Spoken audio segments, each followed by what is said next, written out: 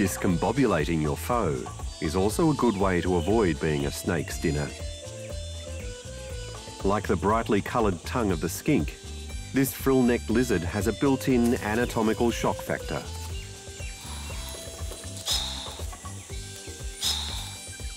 When threatened, he opens his mouth wide and erects a huge, scaly membrane that frames his head. While some snakes, like the taipan and eastern brown, are ready biters, many are actually cautious about attacking. They don't want to risk an injury that might compromise their ability to feed, so they select their prey carefully. Looking big and aggressive might just be enough to put off an attacker. Both males and females have the neck frills. This one is keeping an eye out for predators on a cycad plant.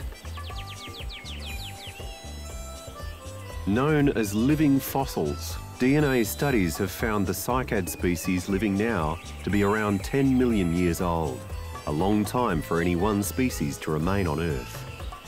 Their earliest ancestors were around long before dinosaurs ruled the planet, and fossil records suggest they probably dominated the ancient forests.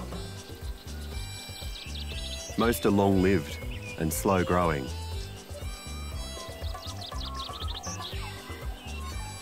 For the frill-necked lizard, the plant makes a handy perch and a good vantage point.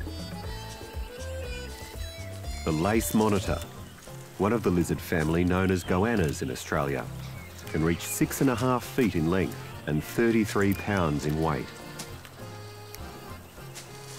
This is a true carnivore in its own right. When fully grown, the goanna is capable of killing koalas and small kangaroos. It can even take on a snake.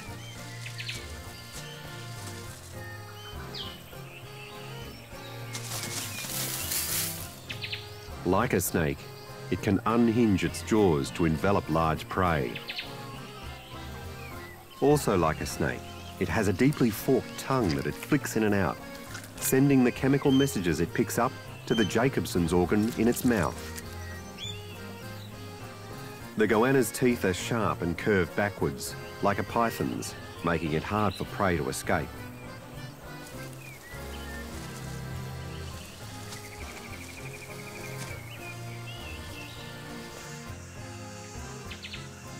It likes to climb trees, where it can keep an eye on its surroundings.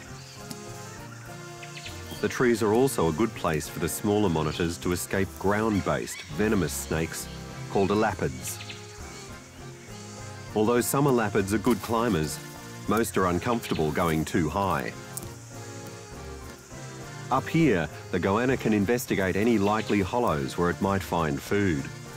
Insects, mammals, nesting birds, and even carrion.